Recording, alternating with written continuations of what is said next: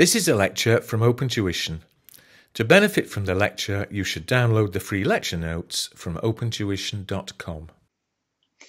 Okay, we're into chapter 5 of the 4 global notes. And we're looking at the United Nations Convention on Contracts for the International Sale of Goods.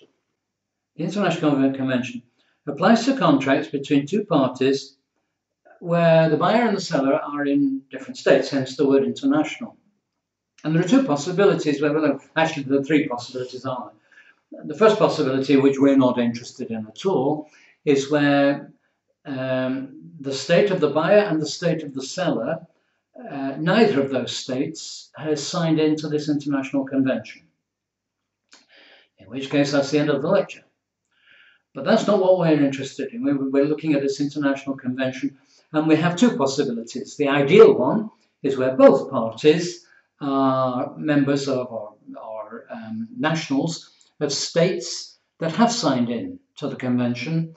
And the second possibility is where only one of the parties is a member of the state, or the location of the party's business is in a state that has signed into the convention. It's not the nationality of the individuals that is important, it's the location of their business, the location where the trade is being carried out. And in this later stage, when there was only one of the states that's accepted the convention, in that situation, the contract between the person from the accepting state and the person from the non-accepting state must agree at the time of contract that in the event of a dispute, then we shall look at the United Nations Convention on Contracts for the International Sale of Goods as a means of resolving that dispute. So nationality not important, location of the party's business is important. Contracts not covered. Well, before we can talk about the contracts that are not covered, we need to know what is a contract that is covered by the United Nations Convention on the International Sale of Goods. And before we can do that, I really ought to say, almost by way of introduction, that this lecture, this particular chapter, is by way of an introduction to contracts and international contracts. And in later lectures, we'll be looking at the obligations of the seller, the obligations of both the buyer and the seller, the rights and duties of both the buyer and the seller, and the resolution of those matters, of any disputes. So we shall be looking at that. But this lecture is by way of introduction to the world of contracts. It's a big area in the English law variant, F4 variant, less so in the global variant, but nevertheless it is important. The contract for the sale of goods is one where the seller agrees to transfer title, that's a fancy word for ownership, where the seller agrees to transfer title to the goods to the buyer for a money consideration. That's what a contract is. That's an international contract for the sale of goods. To be a contract, it's where the seller in one state agrees to transfer the title of the goods which are the subject of the contract to the buyer in another state for a money consideration. Now, that definition automatically excludes contracts for the supply of services because they're not goods. Contracts for the exchange of goods. Again, it's not a money consideration. Exchange of goods, the English word for an exchange of goods, is barter, where I will transfer the ownership of this pen. So I am the seller and I'm agreeing, my intention is to transfer title ownership of this pen to you, and you will agree to transfer ownership of your car to me, then we have a contract. But it's not a contract for the international sale of goods. That is a contract, but it doesn't fall into international sale of goods. Where one of the parties has the main obligation to supply labour, and or, the next one, where one of the parties has the main obligation of providing substantially just the materials. So where the buyer of the goods, where the buyer provides all the material, or substantially all the material, then that's not an international sale of goods. All I'm doing is buying your construction services. I'll provide all the material and you provide me with the knowledge and the skills to construct that material into my nuclear power station. Where goods are purchased for personal, family or household use. Now, this version that I'm looking at, and you're looking at this lecture, this version that I'm looking at says in this ... unless the seller knew or ought to have known about the proposed use. Now, I have to say that I'm going to have to alter these notes.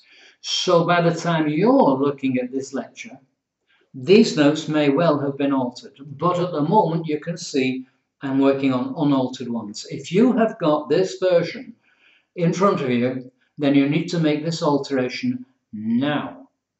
And it's a radical alteration. It changes the meaning of this line 180 degrees. I missed it when I was proofreading because it makes sense in terms of the letters and the words do follow, but it's 100% wrong. So what I'm going to do, and what you should do if you have the same version, is you need to insert these words. Unless the seller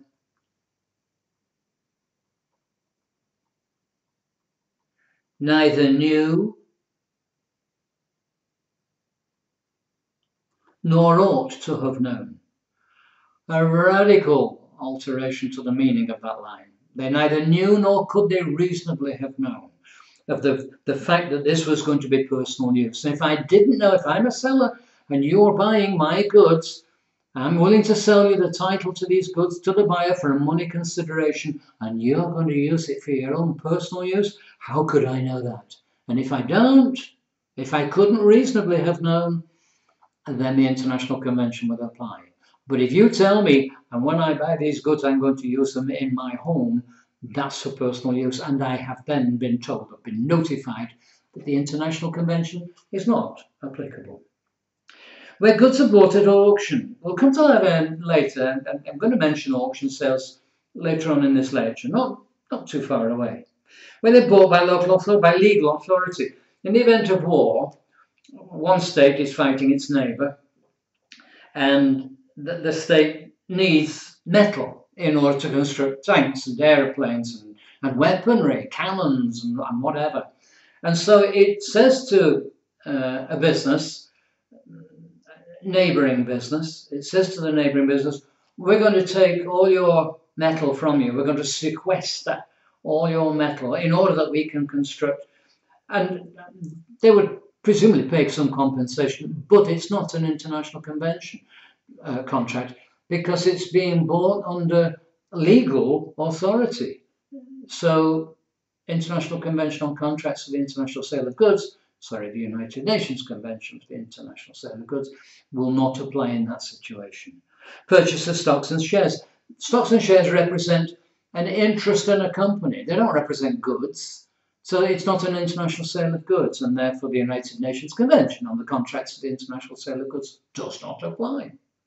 Purchase of ships or aircraft, vessels, or hovercraft, things like that, they don't. That's interesting, isn't it? Because I don't know why. I don't know why a purchase of a ship or an aircraft or a hovercraft or a vessel or submarine, I don't know why they do not fall within. And another strange one, the purchase of electricity. Why specifically just electricity? Why not gas and water and other? I wonder.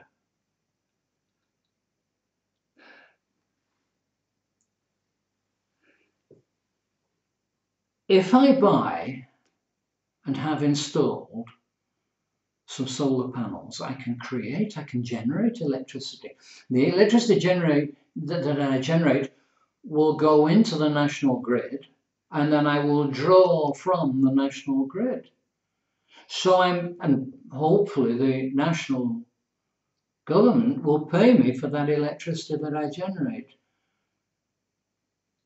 And I can't generate water.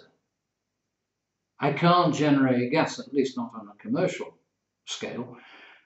but I can generate electricity on a commercial scale. I wonder if that's the reason why electricity is specified, is singled out as being not a commodity that is not covered by the United Nations Convention on Contracts and International Sale of Goods. Or is it just the fact that electricity isn't a good? It's not something tangible that you can put your, hopefully you can't put your hands on it. I don't know. But anyway, purchase of electricity is not covered. Contracts to the purchase of electricity is not covered. Here we go. Contracts are agreements. And an agreement has two elements. It's got the offer and the acceptance. Now, you need to be careful here, because there is a third possible word which becomes involved. And we're coming to it on this page. We're coming to it. But you need to be clear in your own mind what we're talking about. So an agreement is an offer and acceptance. Once I make you an offer and you accept that offer, we are then in an agreement. And in English law, it doesn't matter whether that agreement is in writing or not.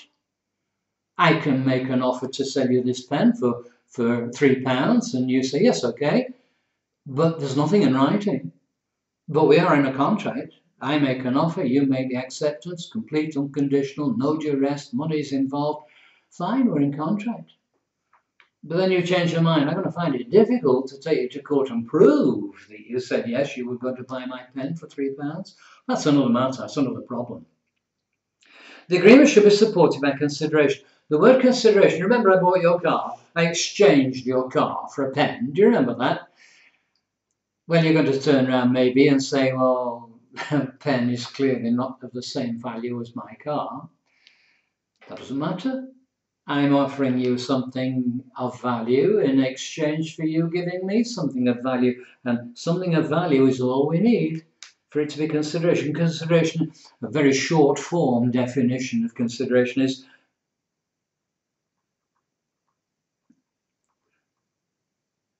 something of value. So the agreement should be supported by consideration. International sale of goods, United Nations Convention on the Contracts for International, it's got to be money consideration, not a pen. It's got to be money consideration, moving from one party to the other.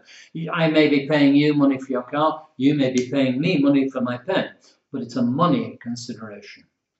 It's made with the intention to create legal relations. I've not mentioned that, but clearly my offer of a pen in exchange for your car is hardly intended to create legal relations. It's not really intended to, is it? It's me making an illustration of a point. If I was serious and preempted this by saying, here's a serious offer, I shall exchange my pen for your car, then that's no longer an illustrative example. That is a serious offer, and if you accept it, then we're in a contract. But for the purposes of this lecture, it's all illustrative. An offer should be sufficiently definite proposal for concluding a contract. It's addressed to one or more. Do you know I can make the offer to you or to your colleagues at work, or to your family and your colleagues at work, or to your family and everybody that your family knows, or everybody that is in your family and all your contacts and all their contacts and all their contacts. I can make an offer to the world at large so that anybody, anywhere, any one of the 7 billion members of the human race is able to accept my offer. That's frightening, isn't it? But it's possible.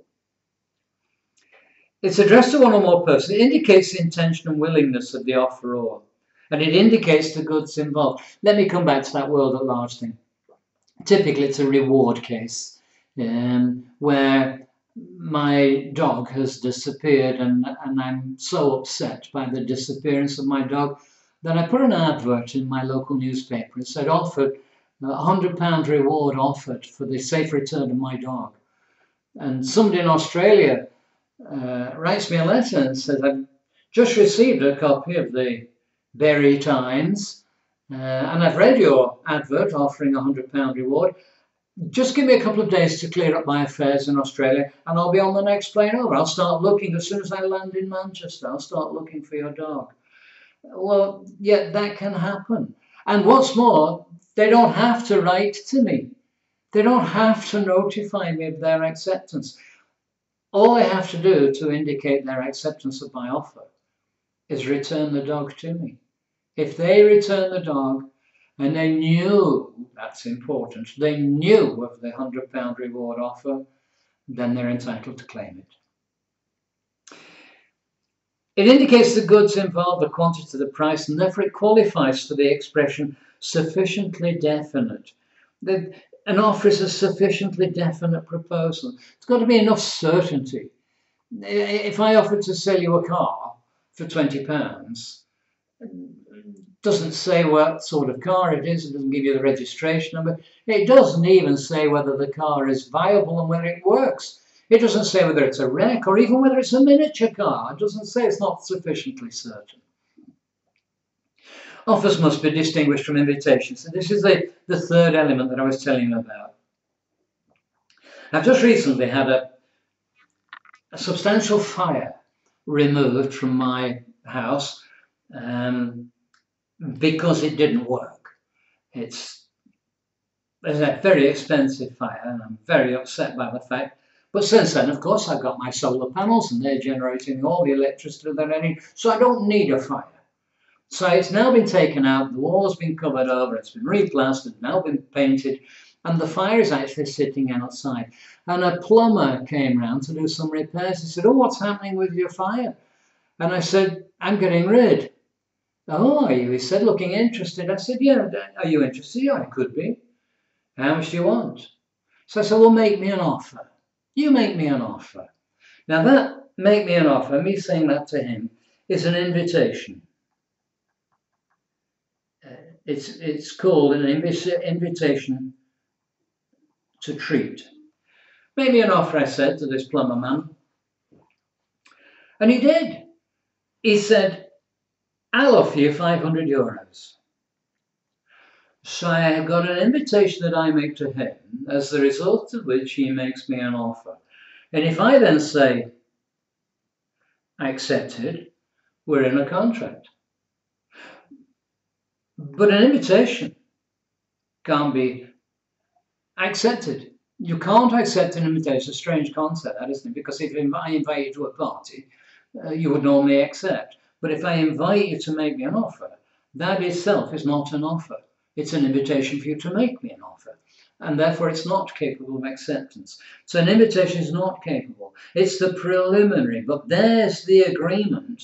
There's the contract.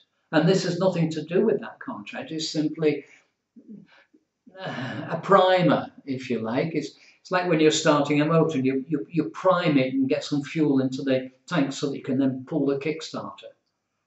Invitation is inviting another person. Make me an offer. That's an invitation.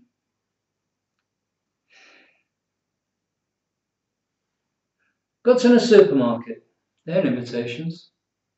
You might find that strange, but you go to your local supermarket and the shelves are there, and underneath is a price tag, packet of cornflakes, underneath it says 20 cents.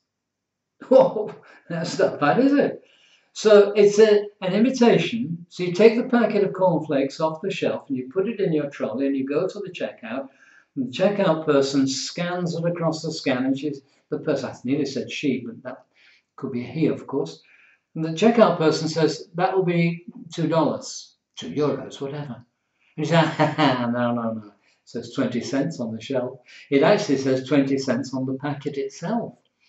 And the supermarket checkout person says, "That's just an indication of the sort of level of amount that we're expecting you to suggest as your offer.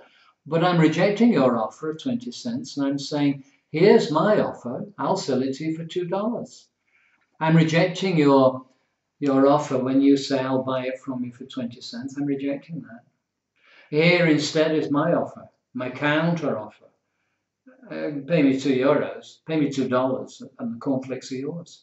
Isn't that strange? The same with goods in a shop window. They're invitations, they're not offers.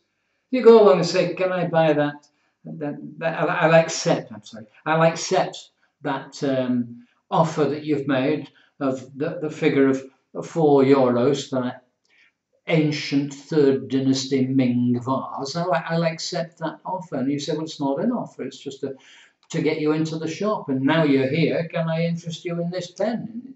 So goods in a shop window are invitations, they're not offers. Adverts are normally invitations. There are exceptional cases where an advert has been taken to be an offer, and those are in the reward cases. Where I had my dog, if you remember, and I offered a reward, that would be an offer. Where a reward is offered for information leading to, and you provide me that information that leads to, then you have accepted my offer. So a reward situation, an advert of a reward, is taken normally to be an offer. Process of an auction sale constitutes the auctioneer's inviting a series of offers. I've got this pen here. Do you want to buy it? Give me an offer. $2. Okay, $2. $3. It's against you. $3. The person here on my left. $4. Do I hear? $4. $5.50. I'll take 50. $5.50. $5.50. Going once, going twice. I've invited a series of offers. I've invited people to make me an offer. I could accept at any time. I said, sold, and that's the accepted. Sold, $5.50. And that's the acceptance of their final offer. So a process of an auction sale constitutes the auctioneer's inviting a series of offers. And until a hammer comes down accepted, then the series of offers continues to flow. So we have offers, and they are half of the agreement. The expression of willingness to be bound on specific terms must be certain. There was a case in English law about I'll buy a horse from you, and the seller says, okay, and you'll pay me an extra £100 if the horse is lucky. Well, it's a race horse. And he obviously meant if it was lucky in its races, if it won some races, then we'd get that extra £100.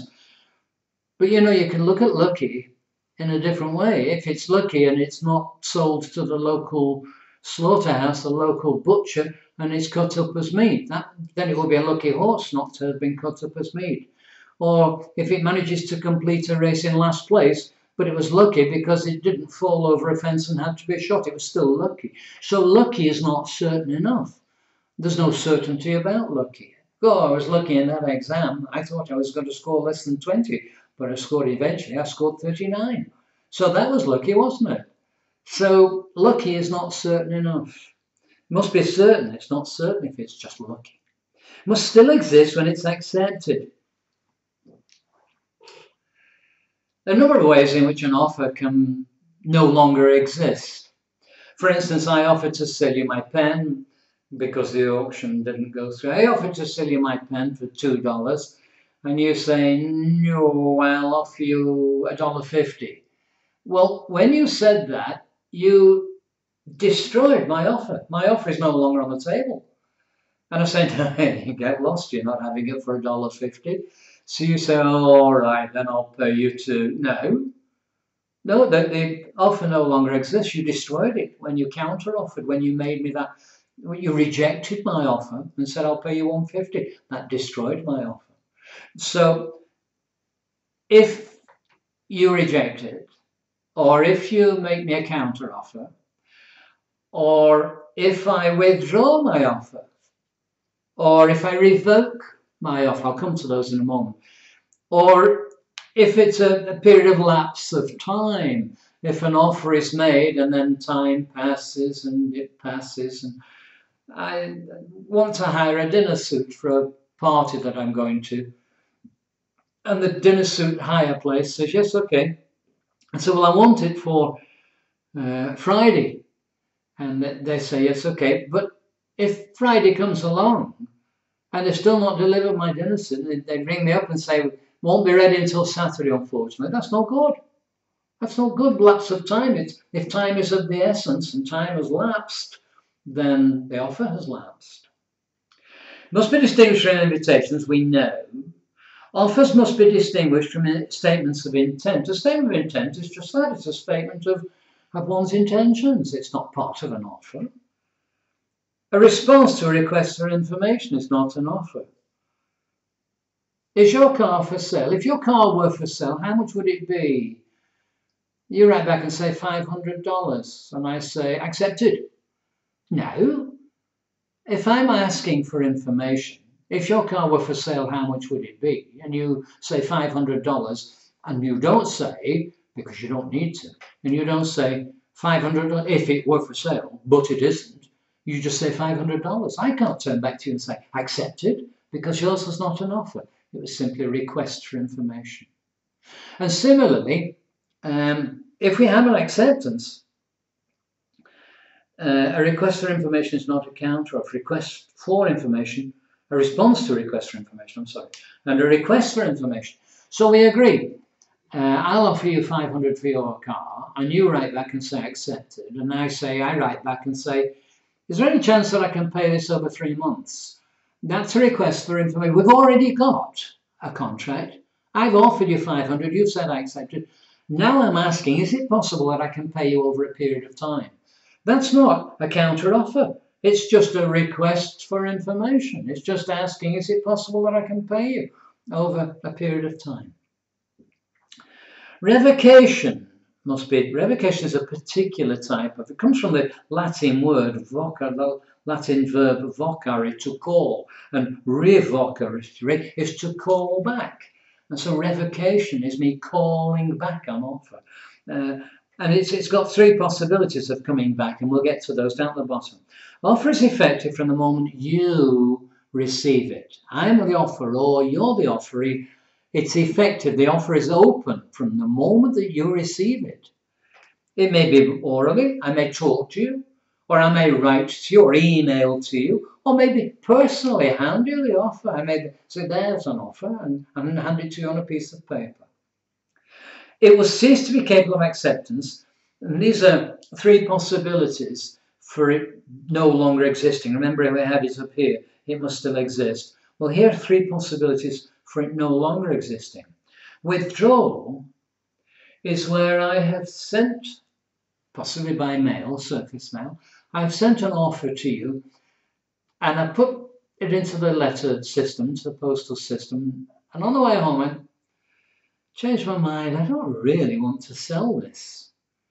So I phone you up and say, there's a letter on the way, it's got an offer in it, I'm giving you notice now, that offer is no longer applicable. It's no longer open. I'm withdrawing my offer. So withdrawal of an offer is the withdrawal before you receive it. Revocation, on the other hand, is I've sent you the letter and it's a week has gone by and I've not heard from you, and I'm thinking to myself, I don't really want to sell the pen. So I contact you, I phone you up and say, I'm revoking my offer, and my offer is no longer available to be accepted, and so it destroys its existence. So revocation is after you have received it, but before you have accepted it. And rejection, well, rejection can happen in one of 2 ways. And here it is on the next page, where you say no. I'll offer you my pen for $3, you say no. I offer you my pen for $3 and you say no, I'll give you $2.50. That's a counter offer, but they're both rejection. You reject it and simply say no, you don't bother, you don't want a pen. Or no, I'll offer you $2.50. Yes, you do want it, but you don't want to pay $3. That's a counter offer, and a counter offer destroys the original offer and replaces it with your own version. Any material alteration to the quantity, the description, the date of delivery, the value involved, material alterations are not acceptance. These are counter offers. An immaterial alteration is acceptable. That's okay.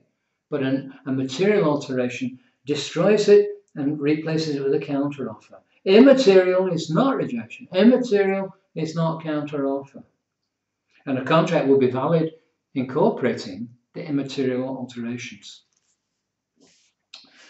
Acceptance is the other half of the agreement. It must be complete and unconditional. Why is that like that? Why is that? Why is this gone strange? Must be complete and unconditional. Subject to allowing for immaterial alterations. The offer must still be open, we know that.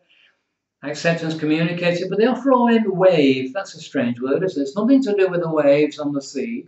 It's nothing to do with waving your hand.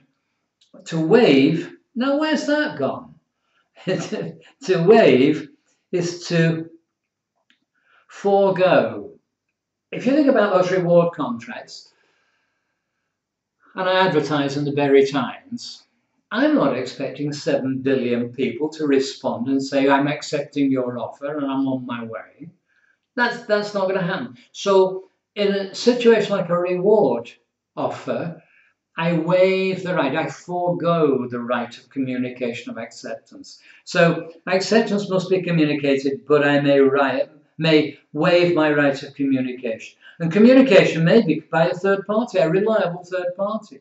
I could get my significant other to contact you and say, Mike's just busy at the moment, but he's accepting your offer. That's okay. Silence can't be acceptance. I'll sell you my pen for $400.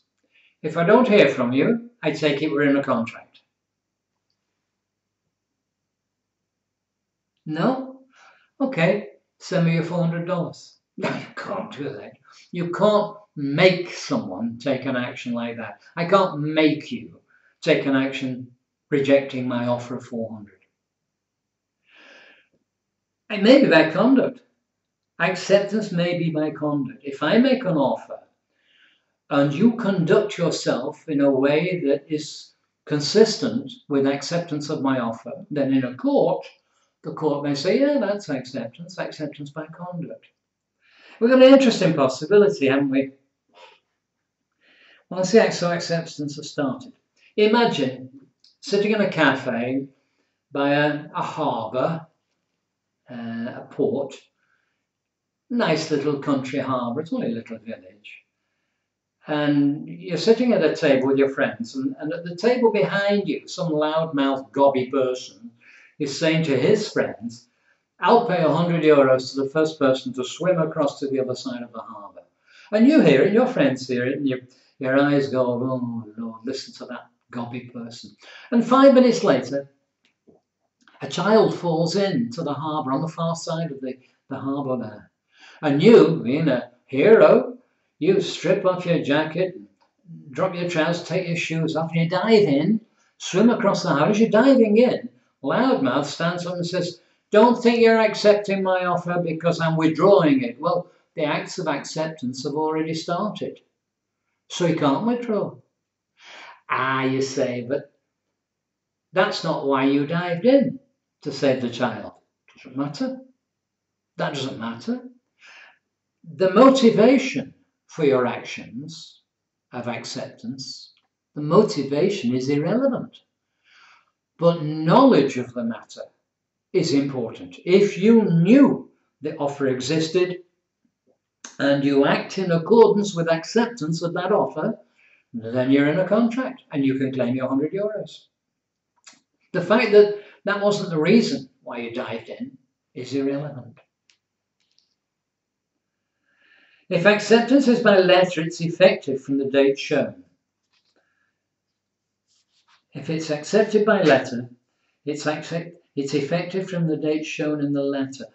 Acceptance must be within a reasonable time. What's a reasonable time?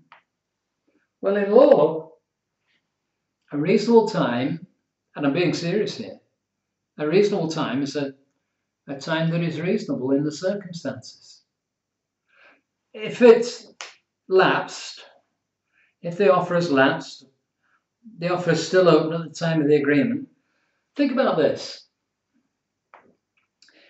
If I offer to buy your season ticket to watch Bury Football Club for the 2017-2018 season, and I offer to buy your season ticket for £500, and you say, yes, all right, I'll think about it. Just let me think about it. And I make the offer in July 2017. August comes and the first games of the season are played, September, October, November, December, January. And eventually you contact me in mid-March and say, Mike, I've been thinking about that offer. Yes, okay, I'll sell you my season ticket for £100. Did I say 105? I'll sell you my season ticket for £500. What?